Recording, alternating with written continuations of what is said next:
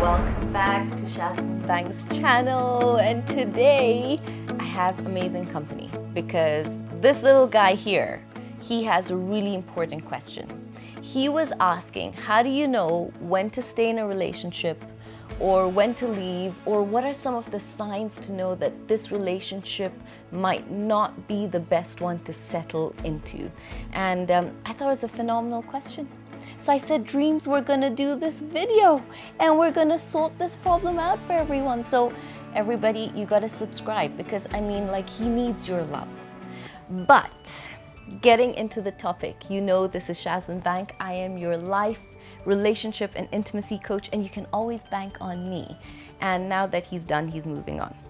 So I have a lot of people that tend to ask this question, and they say, look, Shazmeen, I'm in a relationship and I want to be in something where I'm not just dating and I'm not this chronic dater anymore, and I think I'm ready to settle down, but I don't know if the person I'm with wants to settle down. And then a lot of the times, how do I even know if this relationship that I've been in for such a long time is something that's going to lead to something fruitful? Now, there are a couple of signs, obviously, to be able to look out for. But I think the place to start is, what does the right relationship look like for you to be able to say, yes, I'm in a healthy relationship, this is something that's working, and I feel really safe in it, and I don't have this pressure to feel like I have to get married, but I know it's going to head there because both of us are working towards commitment.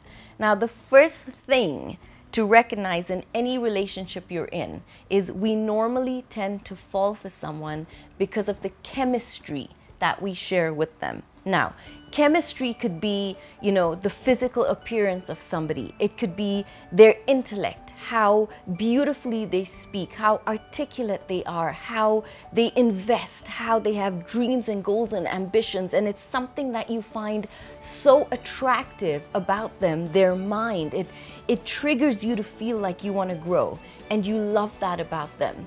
Or it could also be financial, which I know a lot of people tend to settle in, as opposed to being attracted to somebody that financially has goals and dreams. They want to be somewhere even if they're not right now. Or there's the other aspect to financial, which is, they're doing really well, and I love that they're settled, that they work really hard for what they have. And things like that tend to build a lot of chemistry. Now, chemistry is something that you can have with anybody. You could have chemistry in the relationship that you're in right now, but then you still get attracted to the bartender. You still get attracted to your coworker, because chemistry is always going around. What makes a very different setting in a relationship is compatibility. And compatibility is when you look for somebody that spiritually aligns to your values, your principles, and your morals. Somebody who's spiritually so confident about who they are. Somebody who, has deep values in God and believes in, my life is based around the rights and wrongs of God. My life is based around the rights and wrongs on how I believe we should treat people. My life's based on how I treat myself. And in how I treat myself, I know how I treat the next person I'm in a relationship with. The other side of compatibility, which a lot of people do not realize they should look for, is emotional connection. In the beginning, you're lustfully, chemically attracted to somebody. And so a lot of the times when you're getting into a relationship, you don't really think about how much I can speak to someone, how they address some of my fears, how we work together as a couple, how they think about different things in life, and I get to watch them use that emotional intelligence in different areas, not only in their lives, in my life, but in our life together as a whole. Now, when you look at chemistry and you look at compatibility, chemistry can last for a while, but compatibility is what carries you through even the slumps of a long-term relationship, because they will be so many. And now when you're in a relationship, and a lot of the times people turn around and tell me, I don't know if this relationship's gonna work because we've hit our first slump and it's not like it was in the beginning. In the beginning of the relationship, everything we did seemed to be so easy. Every problem we went through, we seemed to solve. But the thing is, a lot of the times you're not actually solving the problems when you're going through them in the beginning, because you place these people on such beautiful high pedestals that anything that might be wrong about them, you make it right because you want this relationship to work so much. But when that wears off over time in a relationship and the real you starts to settle in, the real them starts to show, the comfort of their personality start to come through, people get scared and they start to think, this is not what I signed up for. So when you start to go through the first slump, I say the first getting to really know this person for who they are, you'll only learn who somebody is in your first fight, in your first disagreement. You start to get to know, is this person that stonewalls? Is this a person that has to walk away? Is this somebody that, will verbally be abusive the minute they get angry and they don't know how to calm down in their anger? And you get to learn who you are in a fight and a disagreement as well. Are you someone that just comes up all in their face and you need it sorted out? Are you somebody that runs into the bathroom and cries and hopes they're going to chase you? That dynamic will teach you how the two of you can work that part of your relationship. Now, a lot of people start to think the minute that first dynamic hits, I'm out of here. The relationship cannot work because your expectation of how they should handle you in an argument is not met. But the thing is, they feel the same. They feel their expectation of how you went on or created an argument to begin with was not how they hoped that relationship would go through. So that's the first stage where people normally feel, I'm checking out. The 3, 4, 6 months was really great. I don't think I have the emotional capacity to go through arguing and fighting. And now you have the chronic data who would say, I'm done, I'm walking out, this is not for me. That's a first sign to be able to say, this is not somebody you normally go to chase, because they don't know how to be able to take that energy for the next couple of years you're going to be together and use it as your fights develop, sometimes get worse before they get better. Because remember, when you fight, you move away from feeling safe. You move away from being vulnerable. You literally step into armor and say, here I am, you cannot hurt me. And while I'm hurting you, I'm going to make sure that that attack doesn't come back to me. So the first sign is noticing if someone walks out and says, this is not something I can do, the minute things get a bit tough, that is a red flag. The other thing, a lot of people tend to wonder and ask about, should I stay in a relationship and how do I know if this is the right one? So you've had the first disagreement, you've understood that both of us have to learn how to work it. But it comes down to communication, because both of you, nobody has sat to teach you, this is when you have an argument, this is how to work it. When you have an argument, maybe a bit of space is healthy. When you have an argument, it's not about fighting the other person. It's about understanding, why are we even having this argument? What is the need that's not being met in this moment? That in my selflessness to love this person, I will put my ego aside and just attend to the wound of this relationship. When you have a partner, or when you as a partner pause to think about how you can do that for the person you're with, that is a beautiful sign that the two of you are ready to dance the rest of this relationship. And remember, a lot of times when you're dancing, you step on each other's toes. But as time goes on and you get into the rhythm even better, eventually you learn how to be able to move in union, where you're not stubbing each other as much as you did in the beginning, but you still will. So the second sign is to notice this person is a keeper, because no matter what it is we seem to be going through, we're able to delicately work through it together. We might not have all the answers. We might not have the coaching to be able to say, this is how we should handle this fight. However, we have the love for each other to say, this fight, our love transcends the argument right now, and our value for each other is so much more. That relationship is a keeper. Another sign that you want to know if this relationship is worth it or not is the fact that you don't live on eggshells with this person. The person you're with doesn't make you feel scared. Every time you feel you need to have a deep conversation with them, every time you feel you need to correct some kind of behavior that didn't sit right with you, maybe you noticed the way they talked to your family at an event was a bit harsh, was a bit brash, and you've learned over time that if you approach them and you mention, hey, honey, I just feel when mom was talking to you, you were on your phone, that was a bit rude. They come at you so strong. They sort of make you feel that you can't ever talk to them. This is a no-go zone area. You don't correct me. You don't tell me who to be. I know who I am. And they condition you to learn to live on eggshells because you can't communicate. They're not the partner that says, wow, I didn't realize that that's what I was doing, and you know your mom better than anyone, and that might have come across as rude. I'm gonna make sure that I never ever do that the next time I'm with your family. In fact, the next time we're at a family event, I'm taking flowers for your mom, so somehow I can make sure she also understands I might have been rude and I'm apologetic for that.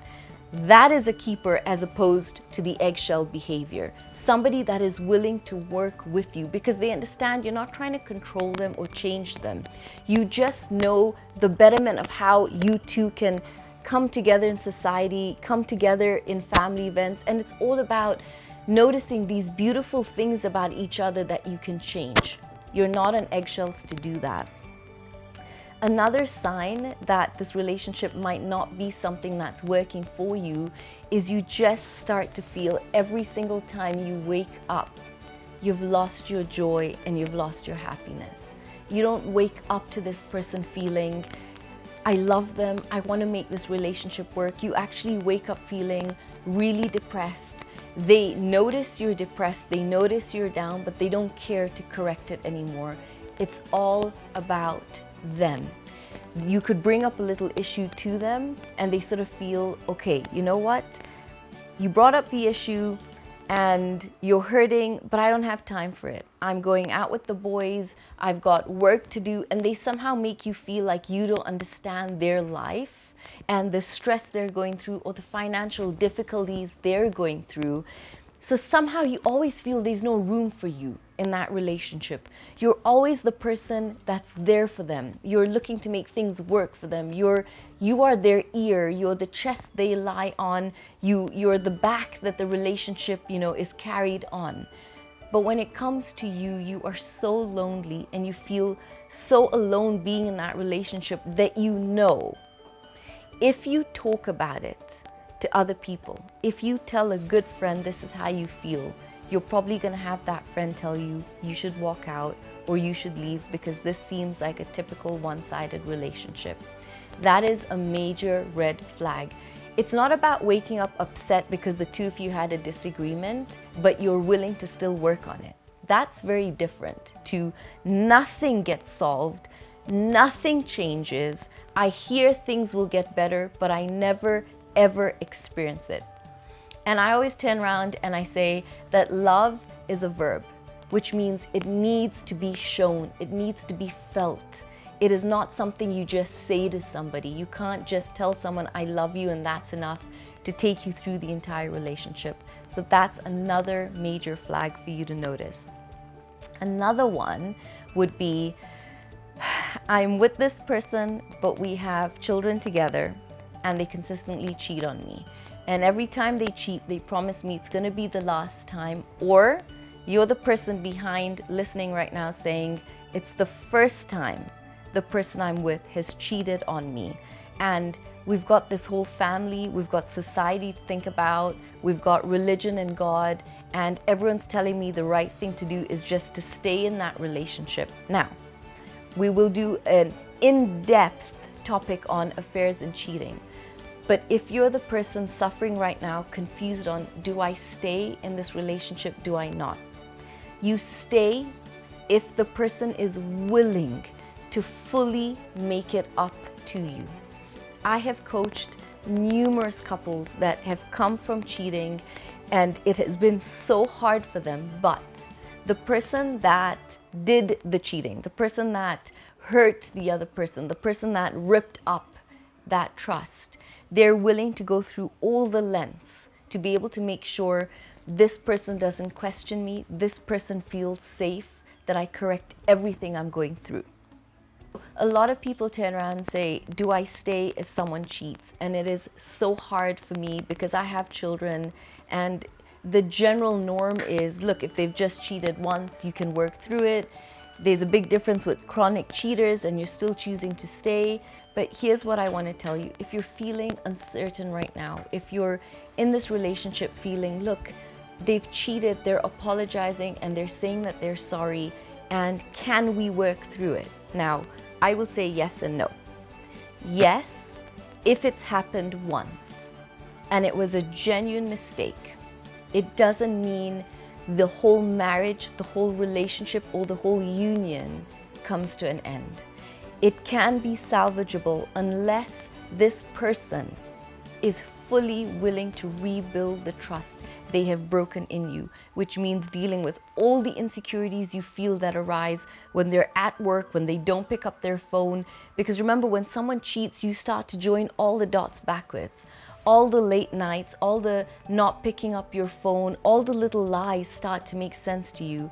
And that builds a fear. Even when they apologize, it's still there. It's not worked through.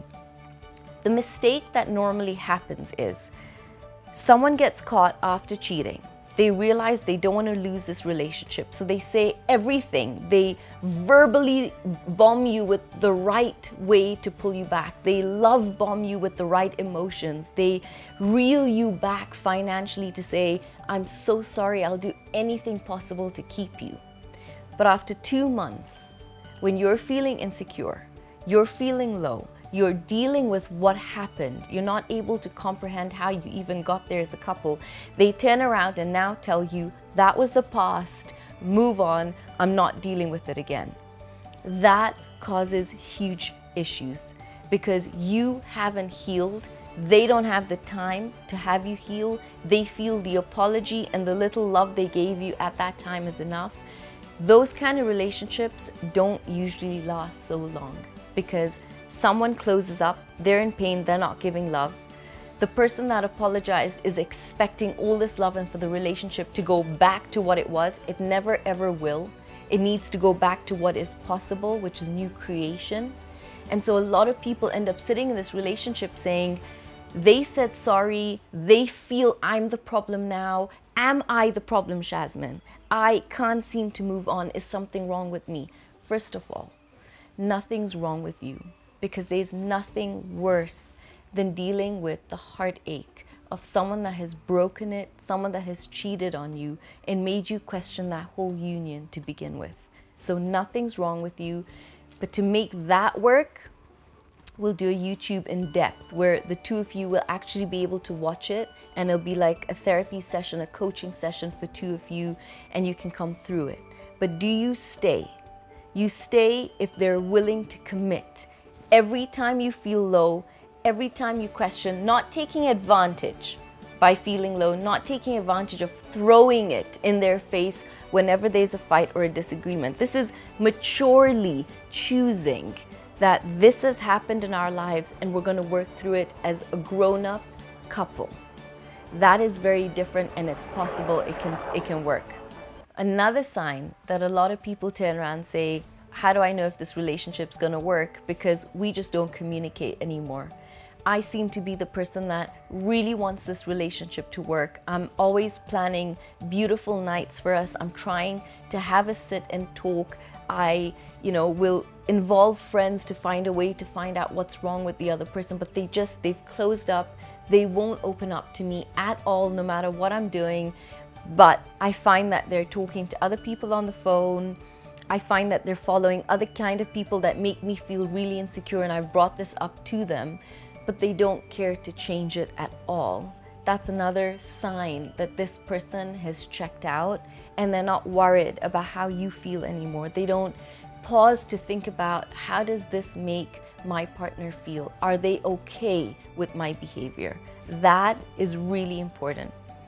When you look at a relationship working in general, the first thing anybody should understand before they question if I should stay or leave is, it's going to be hard at times.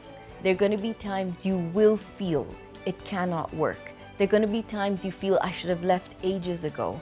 There are going to be times both of you are feeling we're ripping each other apart in ways that can we ever come back and heal from. A lot of the times nobody tells you that is going to be normal. It is kept so secretive because all you see is the perfection on Instagram.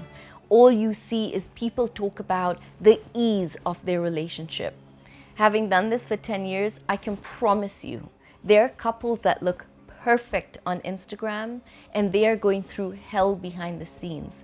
The thing that keeps them together though, is they don't question how much the other person loves them. They don't question the intent of that person at all. So you never ever question the intent of the other person. When you go through really hard times in a relationship like that, I know it can feel like this is not the person I want to spend the rest of my life with. This person scares me in so many different ways, but it's the way both of you are fighting. It's the love that's not met. It's the needs that are not met. It's the fear that's coming out. It's the fear of abandonment and rejection that shows up in those moments that will scare the two of you. And I have seen so many couples that go through that and they make it work. The reason they make it work is no matter how tough or ugly some of those fights get, as long as there's no physical abuse at all, as long as both of you are not verbally, toxically swearing at the other person, knowing this is something I'm saying that's going to hurt them, even though it does happen a lot of times, both of you know that we want this relationship to work. And when this cycle is happening in our relationship, it's just we haven't solved that part of pain within the two of us individually. And these fights are causing both of us to raise our awareness, to be able to say, where do we need to be in our relationship? What could this fight teach us on how we can work so much better on communicating to each other? How can I hold my tongue back if I know I'm the person that verbally lashes out? How do I work on that? There's a huge difference when couples at the end of a fight like that come together to say, we shouldn't ever cross these boundaries again. And I know in the heat of anger, a lot can happen, but a mature couple makes sure that at some point you don't ever cross those boundaries again. So if you're going through that period right now where we're just fighting nonstop and we're not talking to each other right now, and it's gotten so bad, I feel like I'm living alone in this relationship. Can it work? Can it not work? That's probably a sign it's not gonna work, and it's a sign it's only gonna work if the other person comes back and says, we need to be able to fix this so we never go through this cycle again. And when you go through the next cycle, it's not as bad as the first one because both of you are learning newer habits to teach each other a different kind of a love language when you fight. So there's both sides to that, but in your gut, you know, I'm with somebody. In the beginning, it was beautiful. It was probably driven by a lot of passion, a lot of lust, and that immediate chemistry. But I want to be with someone I can settle down with. I want to be with someone that can see my flaws and love me through it. I want to be with someone who sees my flaws, gently tells me how I can work on it and change. And I'm not scared that they're doing it to manipulate me. They're doing it to be able to make me feel like I'm a better person in that relationship. And you're doing that for them too. So there's so many different signs, but these are some of the really, really important ones to notice. How do we communicate? Are we communicating to change, control, and condemn the other person? Are we communicating to bring out the best in the other person? Are we fighting to hurt the other person? Or are we fighting because they're just unresolved needs that are not being met, but we're working on how we can get to a better place? Is trust a major problem in our relationship? Has it been breached? What is happening in this relationship to make sure we build the trust again to a point where the other person can say with their heart, I trust you, I love you, we've moved past whatever happened. So you've got to be able to communicate, you've got to be able to fight right, you've got to be able to trust the other person, and then you've got to be able to never question the intent. Because there'll be a lot of times when different things are going on in life, and it'll make you question each other, but never the intent of the person you're with. Never question the goodness that they come with. Remember, I told you, the minute you stop fighting in a relationship and you resign to this is who this person is, they'll never ever change. I'm going to change. I'm going to close up. I'm going to be tougher. I'm going to find interests outside this relationship to keep me going. And I'm only here for the kids. I'm only here for society. I'm only here for the fear of, condemning God. I'm only here because where do I go financially? That's a problem, because now you've resigned and you're no longer looking at working on that relationship. You're looking for an easy exit out, and you're learning to build yourself as an individual on your own in a relationship that needs two people. And you say, the minute I feel strong enough, I'm going to leave. That is a huge sign that relationship is over. It is dead, especially if the other person doesn't care. That's who you're becoming. Especially when the other person doesn't come and say, hey, Sarah, I noticed you seem really closed. You're not coming to love me the way you used to. Hey, Mark, I can see you've shut down. You're not talking to me the way you used to. You spend a lot more time outside. When you stop caring about who the other person is, how the other person is evolving to be, and how they're closing up in a relationship, that's a major sign that the two of you have moved into a different phase, and maybe you need to choose you now. So I've given you a couple of beautiful signs that really come to me, where a lot of people will say, do I stay, do I go?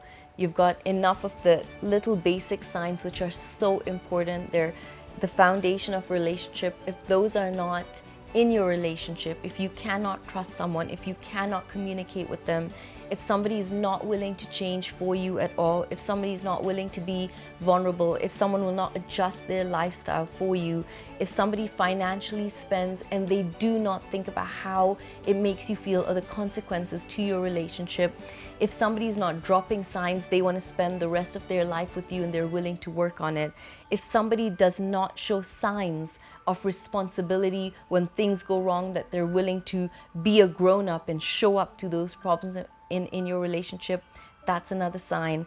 If somebody is not willing to introduce you to their friends and their family, that's another major sign they want to keep you a secret. If somebody makes major decisions in their lives and you find out about it from friends and family, that's another sign that you're not a part of their lives.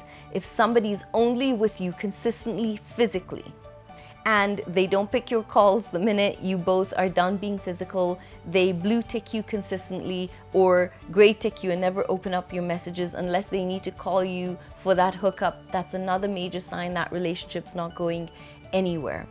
So I hope that you can use some of these.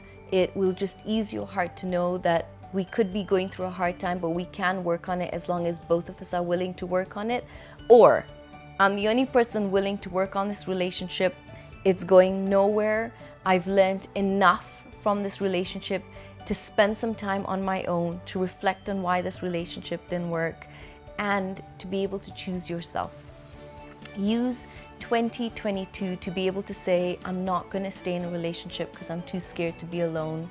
I'm not going to force a relationship to work because I want it to work, not we want it to work.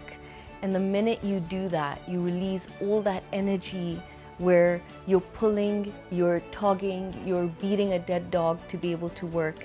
And you choose yourself to say, I'm going to reignite all of me again. And this energy will call for the right person to come into my life.